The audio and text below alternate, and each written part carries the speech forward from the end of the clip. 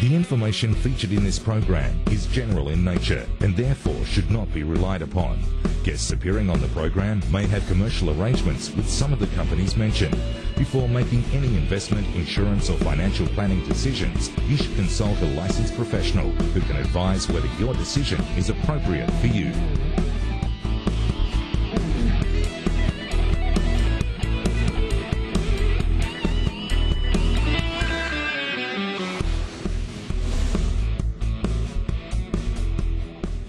Good evening and welcome to the property edition of Your Money, Your Call. I'm Michael Teys, filling in for your regular host Margaret Lomas. An Australian Securities and Investments Commission report warns that some retirement incomes are at risk from property spruikers, urging ill-suited investors to start a DIY super fund and borrow to invest in real estate inside the fund. ASIC says, in the right hands, self-managed super funds can be very effective vehicles for retirement saving. In the wrong hands, however, self-managed super funds can be high risk. ASIC Commissioner Peter Kell says, we do not want to see self-managed super funds become the vehicle of choice for property spruikers. Where we see examples of unlicensed superannuation fund advice or misleading marketing, we will be taking regulatory action. The emergence of property spruikers touting the tax advantages of holding property inside a self-managed super fund comes as the restrictions on borrowings to invest in real estate through these funds has been relaxed over recent years. The ASIC review focused on investor files where there was a balance of $150,000 or less and included older members, members with low income and investments in a single asset class, i.e. property. ASIC found a number of issues with pockets of advice in these cases including suitable alternatives not being considered, and there were inadequate considerations of the investor's long-term retirement planning objectives. In other property investing news, a Biz Shrapnel report says demand for apartments could slow in favour of houses as the 20 to 34-year-old segment of the population move on to the next stage of their lives. According to the Emerging Trends in Residential Market Demand report, this age bracket of 20 to 34-year-old has been driving apartment occupancy for the last 10 years. At the same time, Biz Shrapnel finds there has not been any major evidence of an increasing in the rate of downsizing by those aged 65 and over. The author of the report, Angie Zigomanis, is reported by PropertyObserver.com as saying, assuming the current 20 to 34-year-olds in multi-unit dwellings move on to separate houses, as has already been evident among 35 to 49-year-olds, then this will translate to higher demand for new detached housing. But Biz Shrapnel does propose an alternative future where apartment dwellers grow to like living in apartments and don't move on to houses, which will see a demand for apartments with appropriate indoor and outdoor spaces for young families. Tonight, Peter Koulizos from The Property Professor and Brad Beer from BMT join me on the desk to discuss these stories and to answer your calls. If you have any questions for us this evening, you can call us right now on 1300 30 34 35 or email us at property@skynews.com.au. Well, gentlemen, welcome to the show. Thank you, Michael. Well, we see for the first time, perhaps in a long time, a little bit of bad news perhaps for the unit market with suggestions that the demand might not be ever increasing as we've been led to believe in recent times. What are your thoughts on that, Peter? Well, the assumption is that these echo baby boomers are going to have children or lots of children, as their parents did, and I think the jury's still out on that. I think there will be still demand for apartments, but we need to wait to see are these echo baby boomers just delaying when they're going to have children, or are they not going to have children at all? Because if they do have children, then obviously the trend is towards to move to houses. Yeah. And Brad, you're probably one of those echo baby boomers, perhaps the only one on the panel tonight. What are your thoughts then? I think the concept of if they do have children, they're probably going to have less children, they're probably going to have them older. And the big difference is we're used to apartment living much more than my parents were or the baby boomers were. Yeah. So doing it with children is something that, you know, 15 years ago you'd never do that, where people actually do that with children now. Maybe not with 4 or 5 in a small apartment, but more likely to be able to actually do it. 1.34, they're likely to have a go. Yeah. So what does that mean for developers in terms of what is built now for this next stage, in terms of common property and facilities? I think it just largely means a re-looking at what they actually provide. You know, having enough open space and things for children to actually play, and things, you know, play areas for children, as opposed to the past where it was always just a pool and a gym, and that was about it. A pool and a gym, and regulations that in fact say children can't use common which I always thought highly discriminatory myself, but nevertheless a feature of even the model rules in New South Wales. And things they just might need to provide instead, I suppose, going forward, so that if with 2 children people do start living in apartment blocks more, which I think they already are, they're going to be more attracted potentially to something that has facilities for them to actually play on play equipment for a period of time. Some indoor child-friendly facilities, as you say. A childcare centre nearby somewhere would also be very useful. I understand the Americans actually call the concept multi-family housing, which is an interesting use of terminology, and terminology which we haven't seen catch on in Australia. But certainly I would have thought the emergence of multi-family housing in America really puts paid to the suggestions in the Biz Shrapnel report that all of a sudden people are going to want to go back to the freestanding house with the white picket fence, rather than look for a bigger apartment or an apartment with more facilities and something for the kids to actually do. Useful things like basketball hoops and things like that kids want to play on. I also think if we compared how many, if we just correlate this to, say, office blocks and office buildings, if you look 20 years ago at how many had facilities for childcare or for anything like that, there's a lot less then than there probably is now, and that space has changed or had to change, and I guess the apartment space may need to take a bit of suit on that. That's a good point. Commercial buildings often provided their workers with car parks. Now there's more for areas to store your bikes and shower facilities. So certainly times do change. I was at a community consultation in the inner west on Sunday, actually, and the developer there, in answer to problems about increasing density and the problems that will cause for Parramatta Road, is actually giving each apartment buyer a free bike with the units. So the cynical crowd that I was addressing thought that was a bit laughable, but interesting to see the response of the ever nimble marketers to pick up on the need for that sort of thing. I also went and had a look at the last 4 years of jobs that we've done within BMT, thinking we always work for investors, and the percentage between houses and units never changed by more than 1% from the last 4 years. It was, you know, I think 56 and 57% houses and the rest units for investors in this country, and the percentage between them in our jobs was exactly the same almost for the last 4 years. Well, let's just have a quick look at our first email, which comes from Amy. And Amy is looking at purchasing an investment property in Lynbrook. Hi panel, I'm looking at buying our 3rd investment property, this time in Lynbrook, which is already 13 years old. Just wondering if I can still get depreciation from this house, which has not yet had any renovations done. Thanks, Amy. Well, Brad, that looks like it's one for you. It does, and thanks for the question, Amy. It's a common question that people do ask on older properties. Older properties still get depreciation, pretty much no matter what age they are, but being only 13 years old, it means that you still get to claim a part of that building that you get at 2.5% per year, or the construction cost. So it's actually much more substantial if it's been built after a date in 1987, for example, which obviously this one falls within. Something out there, I had a look at the prices of, or the median price out there, it's in the early 400s, something in the early 400s at 13 years old. You'll probably see sort of $6,000 or $7,000 a year in deduction. Now if that property was new at 400, you might see 9 or 10, but at 13 years old at 6 or 7, or 5 to 7 versus 9 to 11, let's say, it's still quite substantial and still get some dollars out of it, definitely. Yeah. Peter? Well, look, I would certainly get a depreciation schedule done. I certainly encourage all of my students to get depreciation schedules done.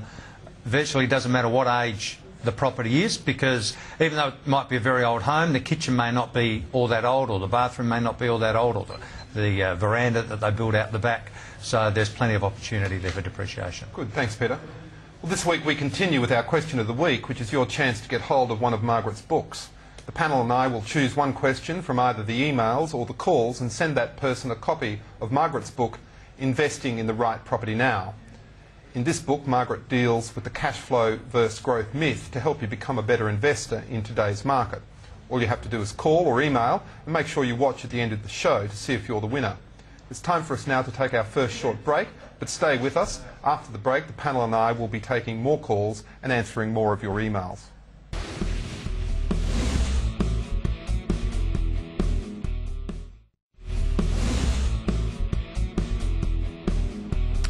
Welcome back. I'm Michael Teys, and I have with me in the studio Peter Koulizos from Property Professor and Brad Beer from BMT. We're standing by to take your calls about property investing. All you have to do is dial 1300 30 34 35, or of course you can email us on property@skynews.com.au. Well, our second email for the week is from Michael, and Michael's looking for some advice about a 3-bedroom townhouse in Coomera. Michael writes, "Good evening, panel. I have a 3-bedroom townhouse in Coomera and the return is not that good, about 3%. I've had it for nearly 10 years and the value has remained the same. It has been paid off. Should I sell and buy somewhere else?" asks Michael. Well, Peter, let's start with you on this one. Firstly, let's talk about Coomera. What do we think about Coomera? So Coomera, inland from the Gold Coast, my issue is there's a lot of supply possibility there. There's a lot of land that can be developed upon, which doesn't put a lot of pressure on price. I know we've got the Commonwealth Games coming to the Gold Coast in the next few years, but its long-term impact won't be huge on residential property. So, and the Gold Coast is a holiday market, and holiday markets have taken a hit all over the country because of the post-GFC. So I can't see the Gold Coast coming good for a while. That's my opinion. And it was interesting to hear Michael say that he's paid off the property, so it's sitting there unencumbered. There's obviously potential, Brad, for that to be held but borrowed against to springboard Michael into a more diversified property position if he decided to hold on to that asset.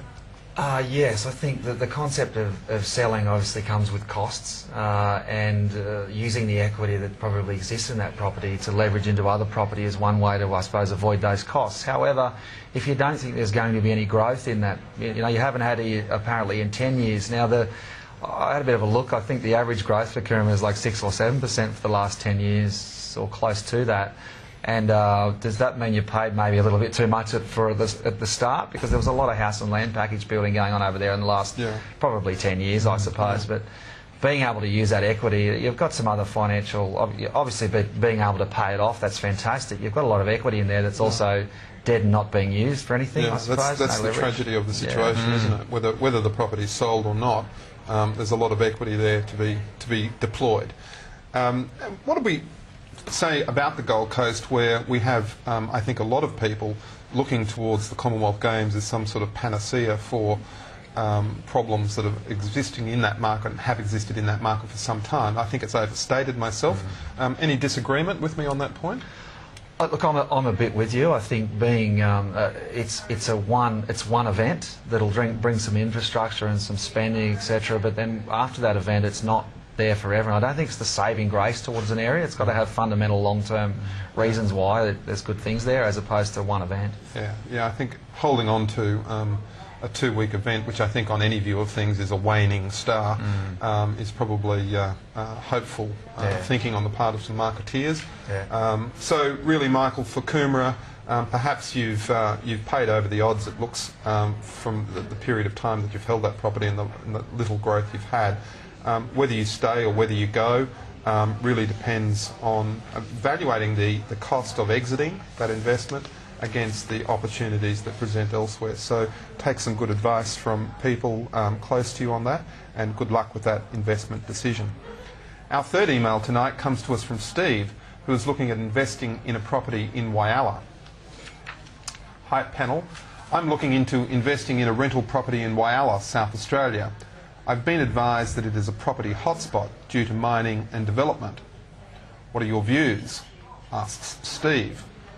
Well, gentlemen, the property hotspot, I think it's a tag that I almost am sick of hearing about. Everything's got to be a hotspot these days or we don't do it.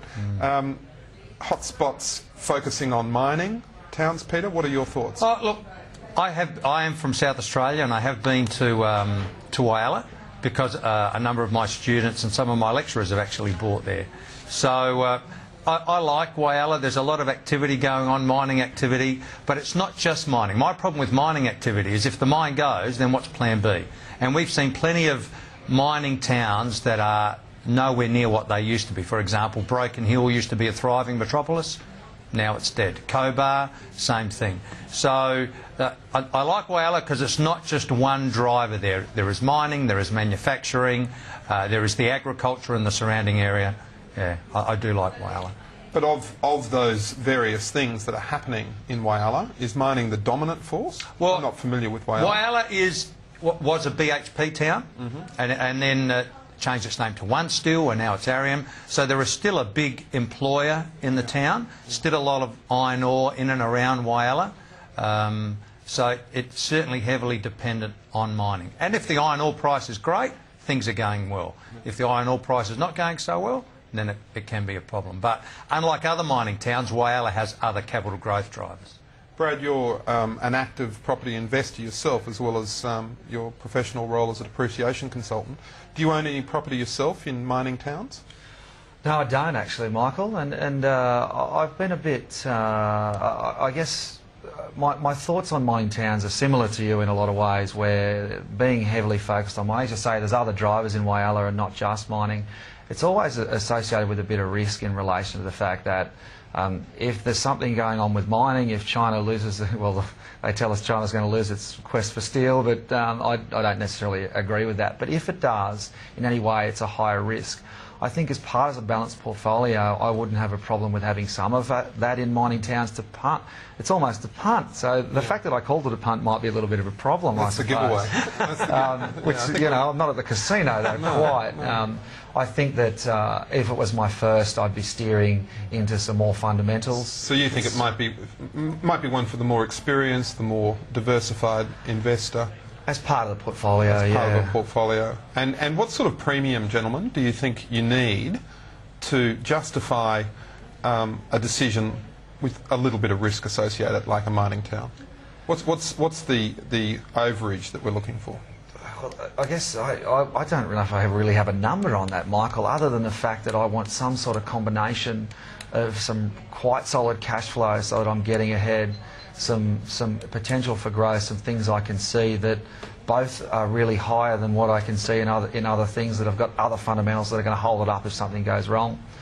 I had an interesting discussion with a client last week, and they'd bought a few properties in the mining area, and they'd gone so well they kept leveraging them up again, and then went a little bit pear-shaped in that area, and they're kind of stuck now. They can't sell ones that didn't work, and the board and tried to strata, and it's quite difficult. Too much of a good thing. Yeah. Peter, do you have a benchmark where you're looking for returns on those types of properties? A bit like Brad, if you can get better than average rental yields, better than average forecast capital growth. The beauty about Whyalla is it doesn't have the prices of a Karratha or a Gladstone. An average three-bedroom home is going to cost you $150,000. Right. So it's pretty hard to go wrong. So you can play there without without risking huge amounts of risk. Well, that's good to know. So, look, I hope those comments help you, Steve, with that decision to invest in a mining town. But remember always to ask the 20 questions that Margaret writes about in her books to get a holistic view of the town and to see exactly what's happening there, to give you some comfort if something does go wrong with mining. Well, thanks for tuning in so far. We've been taking some great emails and are about a third of the way through the show. But there's still plenty of time to call us with any questions you might have. Remember, the question of the week will receive a copy of one of Margaret's most popular property investing books. So call us on 1300 30 34 35 or email us at property@skynews.com.au. For now, it's time to take a short break. We'll be back soon.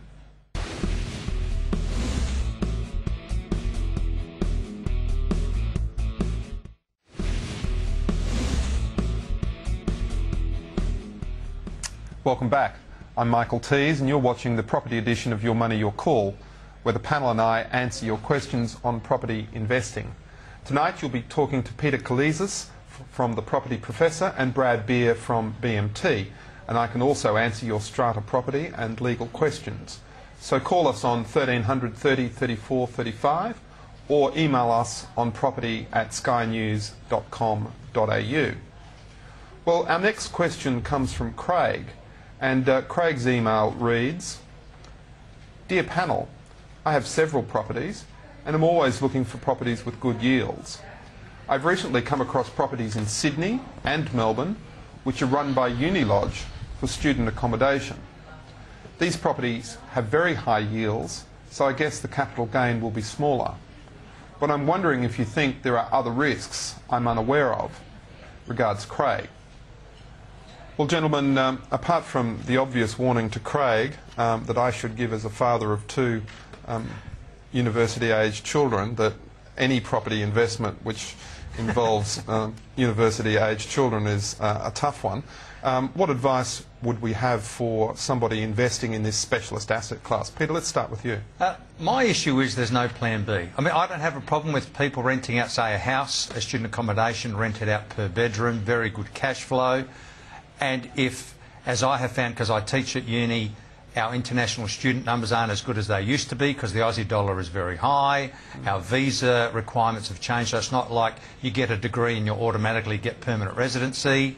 So if you had purpose-built student accommodation, you have no plan B. If the student market lessens, then you've got a lesser chance of getting a tenant, and then obviously lower cash flow.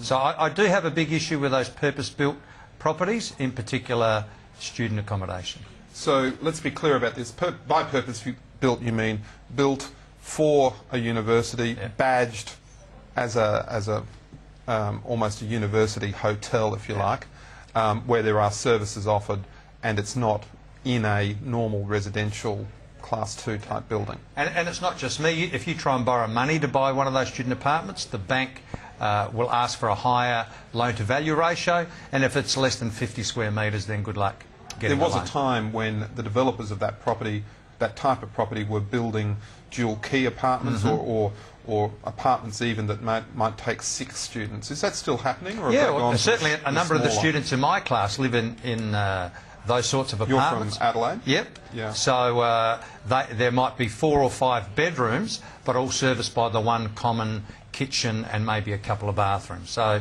there are still those sorts of apartments. And certainly Adelaide had a big pitch for that student market. Is that coming off the boil a bit? Well, it certainly has come off the boil like it has around the country, but Adelaide appeals to international students, one, because it's cheaper for your child to live in Adelaide than it is, say, in Melbourne or Sydney, and 2, the degrees are slightly cheaper in Adelaide. And since the GFC, that's had a huge impact, in particular on the Asian families. But generally nationwide, we have less international students coming in. And Brad, what about depreciation on student accommodation? It's kind of like a hotel, it's run like a hotel. Are there 4% depreciation breaks available to investors in that stock? Not for individual investors on that stock. The rules are very much the same as they are for a residential investor in property.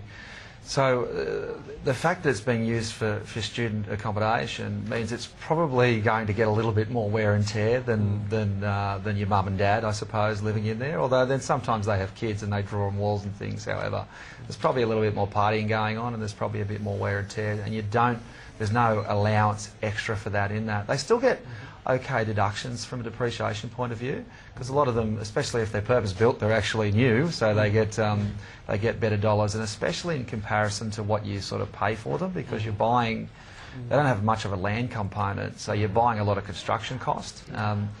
I think that the biggest drama I have with that concept is around who you've got to sell it to afterwards, I suppose, which hurts your valuation.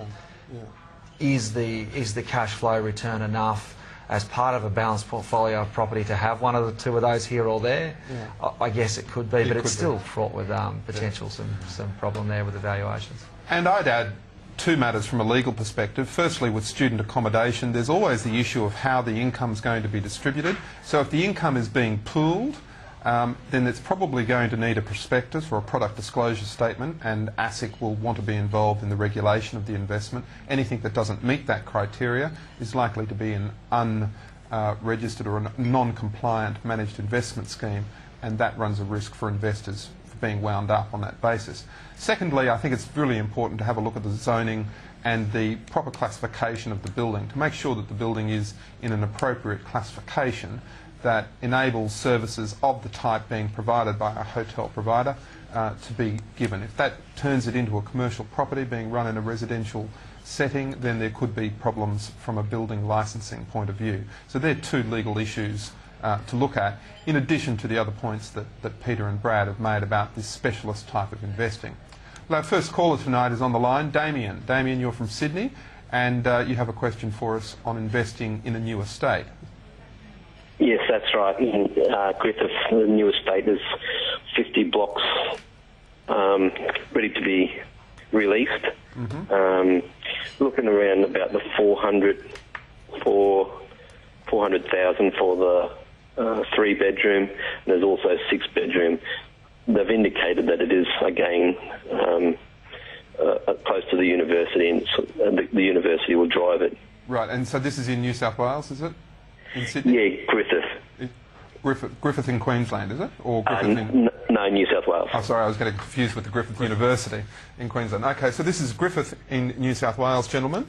Some house and land, looks like a variety of sizes, with a bit of a spin there on the university as a potential tenant.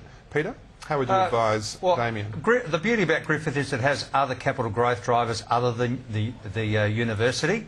What you need to be careful of is how many buildings are they planning to build basically for the university, because if price is a function of demand and supply and they just continue to increase supply, then what's going to keep up the value of your property if there are lots more coming on stream in years to come. So just be wary of that. Maybe speak to the council and find out what their plans are for the release of new land.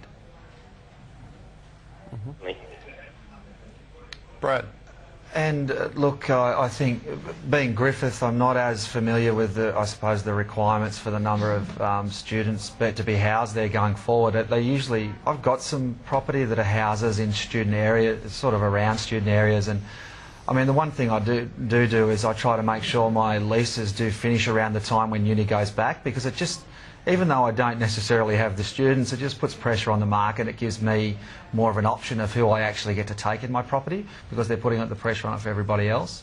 The fact that you're actually buying a house is probably got some positive to it, because it's actually usable not just for students and normal people, as in normal renters as opposed to students can potentially use the house. But as long as there's some demand, I suppose, across the board, and yes, I guess also not heaps of land release coming up in the near future, then you're going to have potentially some demand and hopefully some returns on that. Damien, circumstances might indeed be the correct answer to the point we were making before about being wary of purpose-built student accommodation. So good luck with that, Damien. Thanks for all of your questions so far. It's time again for another short break, but we'll be back. Remember, you could receive a copy of one of Margaret's most popular books just by asking the question of the week now on 1300 30 34 35, or email us on property@skynews.com.au.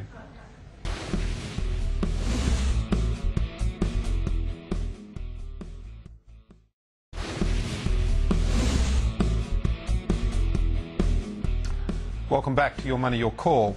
I'm Michael Teys, and with me on the panel tonight are Peter Koulizos from Property Professor and Brad Beer from BMT. There's still time left for you to call and ask us any questions about property investing and perhaps receive the book of the week. The number is 1300 30 34 35, or you can email us at property@skynews.com.au. Now, we have Scott on the line. Scott, you're from Sydney, and you're looking at an investment in Brisbane, is that right? That's right. Hi, how are you? Good, thanks. How about you guys? Good. Tell us what you're on about. I was just looking at the Newstead area, and I'm not really very familiar with Brisbane at all, but seems like there's a lot of stuff being built, but also quite a lot of momentum in the area, and just wondered what you guys thought. Well, the first thing you should know about Newstead is that my nephew has just opened the best new coffee shop in Brisbane called Flick and Bean, and you can get that quite near where you're thinking of investing. So there's a plug for Tim. Now let's talk about property. Newstead, gentlemen. Newstead, nice and close in Brisbane. Yeah, I do like Newstead. It's relatively close to the CBD and to the river, so the location is right. Are you looking to buy an apartment? Yes. The problem that I have with apartments is there's almost an endless supply of high-rise apartments going up along the river, including Newstead. So you just want to be careful. Again, as I mentioned to the previous caller, if price of property is a function of the demand and supply for it, and supply continues to increase, then where's the pressure on your property to keep its value? So just be very careful of that. Brad? Yeah, that's my concern too. Yeah, and Scott, my favourite little breakfast spot is actually in Newstead as well, which is quite interesting. So, which is possibly a good thing as far as I guess it being a little bit more hip and cafes that people actually want to live there. Yeah. Now, we're talking about the demographics of age of people and apartments, and will earlier in the show, will not they move into apartments and stay in those apartments. And if the apartments are built so they can have a couple of children in them, then you know they want to live near the cafes and things that, and so do I, so I can get my coffee. So I'm not as necessarily as negative on that area in Brisbane, but yes, there is quite a few apartments going there at the moment. Yeah, I think if you look at Brisbane as a whole, I'd agree with Peter. There's apartments in all sorts of places on the river, some of which are particularly fraught with difficulties because of the flooding and putting electrical services in basements which are actually below the water plane. But that aside, I think Newstead's more interesting because Newstead's got that lovely heritage feel about it. It's got the wool stores. James Street there in the valley has sort of really added some panache, I think, to the Brisbane CBD living experience. So I'm a fan of Newstead. I think it's really got lots going for it. And it's an interesting place to live, as opposed to perhaps other CBD or fringe CBD places that we might think of around Australia, where there's just sterile apartment after sterile apartment, and the streetscape and the urban life hasn't yet developed. I think Newstead's different to that. I think it's got some medium rise, some low rise, some high rise. I think they've done a good job, and credit to the Urban Renewal Authority there, that I think has done a wonderful job with Fortitude Valley in Brisbane. Well, I hope that helps you with those comments. Now we've got another caller on the line, Eric. Eric, you're from Sydney also. Yes, thanks for taking my call. You're welcome. Look, the question I have, it's in the Blue Mountains in Katoomba. It's about 500 metres from the train station. It has been on the market off and on for about 5 years. It's a 3-bedroom townhouse. The problem is it occupies, and I figure about a land value of around about $75,000. To rebuild it costs around about $200,000, so I figure about $275,000. They've had the property on the market off and on for about $350,000. Am I correct in thinking, do you invest in the land value? You have a low land value component with a high depreciating asset on it. Just am I correct in that thought? Thanks, fellas. All right, thanks very much for that question. We'll start with you, Brad, on that. See, at 300, I think across, especially, and leaving just Katoomba out of this, but the city market, let's say Western Sydney, over the last few years, the cost of construction has gone up substantially, or over the last, let's say, 10 or longer, it's gone up substantially. With property markets being a bit slow in a lot of those areas, you could often buy things that actually stack or riders go, I couldn't actually buy the piece of land and build this, because a lot of that's about the infrastructure charges that you need to pay to our hungry councils these days in order to actually get something off the ground. So you're not necessarily always going to, if you add up what you think construction cost is and the land value is, get to where your purchase price is. And developers at the end of the day do have to make some sort of profit. But value is there often because of the fact that construction costs or development costs are actually so high. And therefore that makes it not necessarily a bad thing. It's been on the market for a long time, so that makes you question, is it overpriced, and are you paying more than maybe you need to, because no one else has bought it. And if it was a real bargain, then someone may have had some sort of interest in that, and maybe that's a negotiating tool for you because it actually has been there for some time. It's a story in the paper in the weekend with a guy who's held onto his house and been to 3 or 4 different auctions, and it's just and he's going, I think it's worth that. And it could be one of those sort of situations that I think you've always got to ask yourself. What about you, Peter? I like the fact that it's only 500 metres from the train station, but did you say it's been on the market on and off for 5 years? Yeah, that was what Eric thought. That is a long time. So there must be something intrinsically wrong with the property, or the owner has no real intention of selling it, because surely it can't be overpriced for 5 years. Yeah, you'd think not. All right, well, good luck with that. The Blue Mountains has certainly been the beneficiary of some great infrastructure spending of late. There's a lot happening there. That road is still under construction, but nearing completion, so we'll provide a better run to the Blue Mountains in the not-too-distant future. So thanks for tuning in so far. We've been taking some great emails, but there's still plenty of time that you can call us with any question you might have. Remember, the question of the week will receive a copy of one of Margaret's most popular property investing books. So do call us on 1300 30 34 35 or email us at property@skynews.com.au. For now, it's time for a short break. We'll be back soon.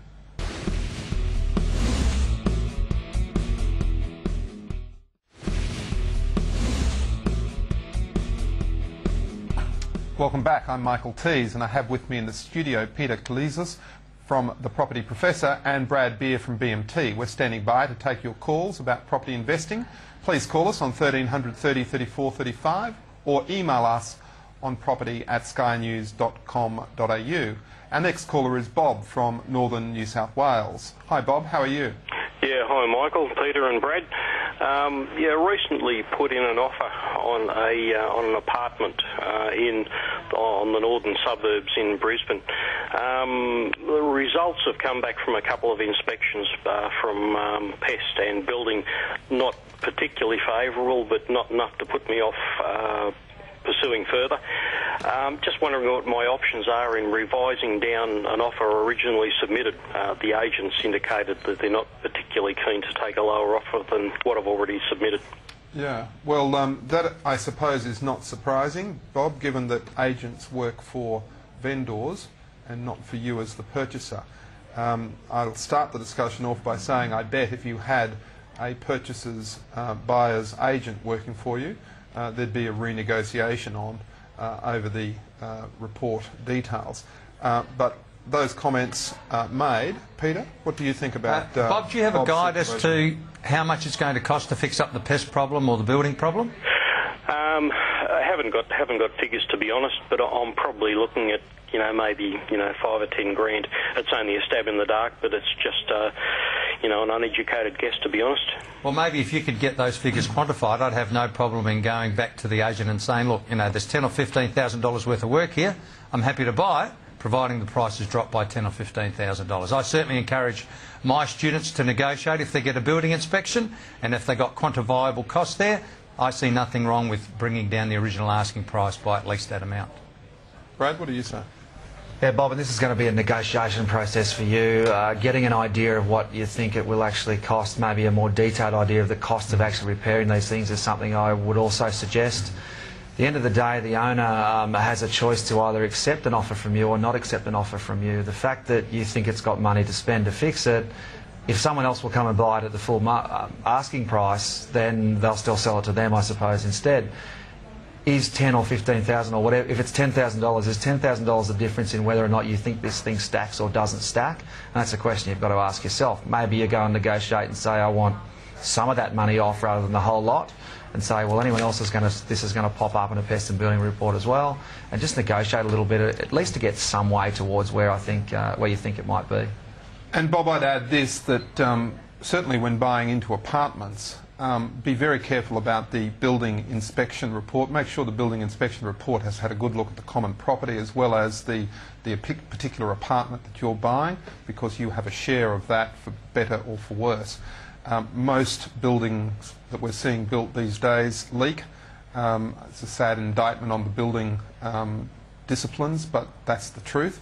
And the inspection reports will not always provide the answer. The answer might be found in the strata inspection report. So get an inspection done of the strata records, and there look for people talking about common issues that are yet to be addressed by the body corporate. And certainly if you were to find anything there, then I think you've got better bargaining chips, and you might be able to really get the price that you want to pay for that property. So good luck with that, and don't be afraid to let us know how you get on. We've got a caller now, Bruce from Gladstone. Bruce, you're from Tannum Sands, I understand, and you're thinking of renovating your Sydney property. Is that right? Yes. Well, I'm actually living in my house in Tannum Sands, and I've got a bit of dilemma, sort of, because there's a mining boom here. I was thinking to put my money into my investment property in Tannum Sands, but also I have an investment property in Sydney. Now, I've had that property for 6 years as a rental, and that's my principal house of residence.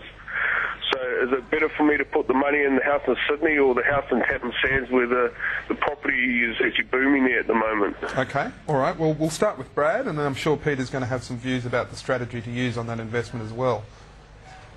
So, Bruce, you're just really trying to decide whether you'll renovate Sydney or Tannum Sands, and I guess is what I gather by that, and I guess where I would spend my money is where I'm going to make the most out of it is really the answer to that. If the Tannum Sands property is going to have the growth without spending the money in the capital improvements, then I'd be leaning towards the other. If you believe the improvement that you make on the Sydney for the amount of money that you do spend is going to increase the value by a better percentage, I'd put it wherever we're going to actually make the most money out of it, I suppose. So if I spend X here or X there, what does the end result look like? Market aside, either of them are going to end up with some sort of number. The market's still going to do its thing either way, and we're going to get the actual best return out of it. Well, you did throw in that you're living potentially in here or there, and then you've also got to think of if you're actually living in the house, you might want a nice house as well. So that really messes it up as not necessarily only an investment decision as well, my thoughts. Peter, it sounds like Bruce might be in a really good position of having an investment property in perhaps the best two markets in Australia at the moment, Sydney and anything around Gladstone. So what are your thoughts? Very similar to Brad's. You know, work out if you spend, let's say, $30,000 or $40,000 on the property in Tannum Sands, how much is that going to increase the rent by? How much is that going to increase the value by? And then also have a look at if you spend that same money on your property in Sydney, what's that going to increase the value by? But there's also a lifestyle decision to be made here. So is lifestyle more important to you? Like you might be thinking of spending $30,000 or $40,000 on a deck, which gives you lovely views, or is the cash flow more important? So work out what's more important to you, and that'll help decide which property you spend the money on. All right. Well, thanks very much for those thoughts, gentlemen. And our next caller is Steve from Newcastle. Hi, Steve. How are you? Hi. How are you going, panel? Very good, thanks. I just want to ask the panel if they're familiar with the changes in the New South Wales state government planning development laws that are coming up. I noticed the media report on it last week, and there seemed to be a bit of concern in that report, and I was just wondering if anyone on the panel had done any research and were familiar with the changes and whether they're going to make any impact. And what specifically is your concern there? Oh, well, just it mentioned about neighbours not being consulted and all that sort of thing, and in regards to developments and fast-tracking developments. And I have some rental properties myself, and also just wondering how I might be able to benefit. Yeah. Okay, gentlemen, what do we think about the New South Wales government's planning law review that's much spoken of at the moment in the media? Well, I think under the current situation, we end up with development being stifled pretty badly in New South Wales by the fact that, firstly, well, infrastructure costs are high, but then the amount of trying to get from A to Z in actually developing or infill planning in any way in development in New South Wales, it gets held up by too many things. We have some rules. If we actually suit a percentage of those rules or all of those rules 100%, when we buy a property in an area, we should probably look at those rules rather than going back later and saying, well, I actually no longer like these rules, and therefore I want to get involved in this process. Now, the fact is it ends up taking a long, long time for any development that actually goes ahead, so it stifles development from happening in New South Wales, which creates more of a lack of supply of property. In saying that, when you live in a house, sometimes the rules, when they do change, that's not really all that fair either, because you don't want to have people looking into your backyard, and so I think the resident has to have some sort of voice in what what high-rise gets built in his backyard, and there's got to be some balance in between that. And I think we just struggle to get it right, Steve, and I don't know if this is necessarily going to fix that problem. You're sounding like a fence-sitting politician, Brad. Are you announcing your candidacy for something? I don't know. Peter, what views do you have about these new laws? Look, I don't know the specifics of the New South Wales new property planning laws, but I do know that this move is happening nationally, where state governments and local councils want to fast-track the process, because, as Brad was saying before, that there is a huge bottleneck, and with the process that the planning approval needs to go through and the red tape, often things don't happen, because if you buy a block of land and you're waiting months or years, there's holding costs involved there. So with a bit more certainty in the planning laws, then that should help provide some new infrastructure and some new buildings. But my understanding of the New South Wales planning laws is, let's get it done quicker. Let's streamline the process. I think there's a risk here where I think we've suffered from stifling laws for so long that we're all very anxious for a new beginning. But there is a risk that the O'Farrell government is a little bit too kind to developers. We're seeing that in the strata title area at the moment. We're seeing it in the home building warranty area at the moment. So I think be careful that we don't get too far the other way and throw out all of the checks and balances that provide for a better urban development. So I just think there's a little bit of caution needed by this government that we're not too pro-development, answering for the inactivity of the past. Well, look, thanks for your questions so far. It's time for another short break, but we'll be back soon. Remember, you could receive a copy of one of Margaret's most popular books, Investing in the Right Property Now, by asking the question of the week on 1300 30 34 35 or emailing us on property@skynews.com.au.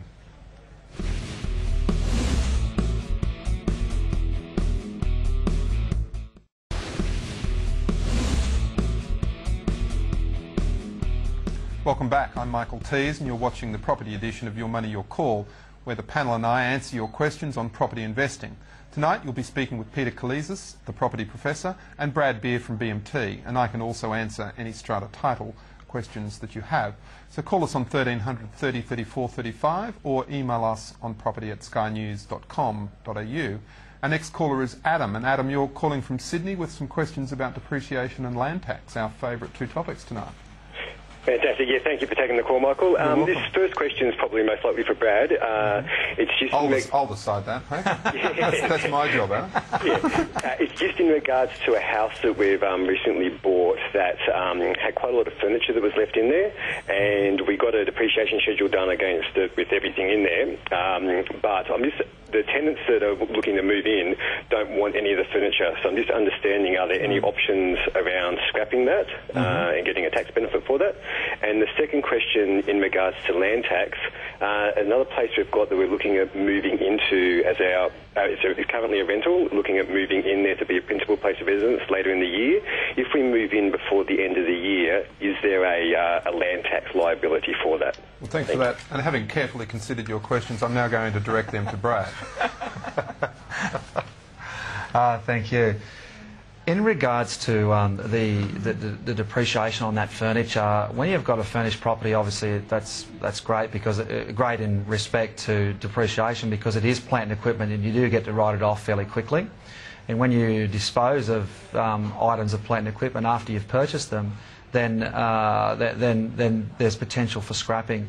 Yours is a little difficult, because in order to scrap things or in order to claim depreciation against things, you should really have them used for income-producing purposes and provide some income from these things.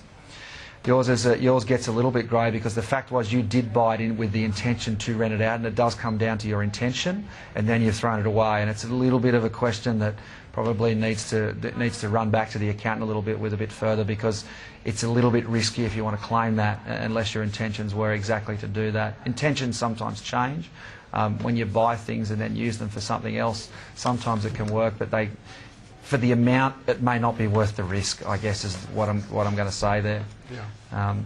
In relation Yeah. On land tax? In relation to the land tax, I think if you, I don't have a principal place of residence, so having changed them, from what I understand, I think there'll be a pro rata percentage for the percentage of the year that you do actually have it as an investment property. And Michael, you any closer on the rules on that one? No. No. Well, I can only go by what happens in South Australia. Basically, they look at the situation on the 30th of June. So if you own it on the 30th of June and it's a rental property, you're liable for land tax. If you own it on the 30th of June and it's your principal place of residence, there is no land tax. But, you know, New South Wales could be different. I'm not exactly sure. Sorry, I can't help you with that. But look, I think the question that we're talking about there gets very close to the giving of advice, and we should be very clear that we're not giving financial advice here. That's not the function of this show. We're answering situations in a general way, and it really does make the point. I think Brad's answer to the question makes the point that with these things where questions of intent are important, then really is a case where you need to speak to your own accountant about what's going on there, and there might be some particular advice that you need to follow about your circumstances that helps you with that. All right, well, we're almost out of time. Margaret will be back in the chair next week when Curtis Field from Colliers and Lisa Montgomery from Resi will join her. Our question of the week this week came from Scott, who was from Sydney but asked us a question about investing in Newstead in Brisbane. And I'll be sending you a copy of Investing in the Right Property Now. All you need to do, Scott, is email me your address at michael@teyslawyers.com.au and I'll make sure that you get that book. Thank you to our guests Peter Koulizos from The Property Professor and Brad Beer from BMT.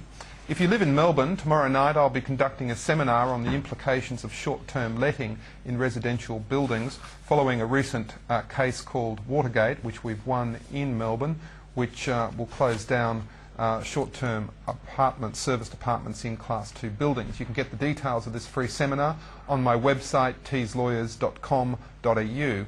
And don't forget, you can follow me daily on Twitter @MichaelTeys.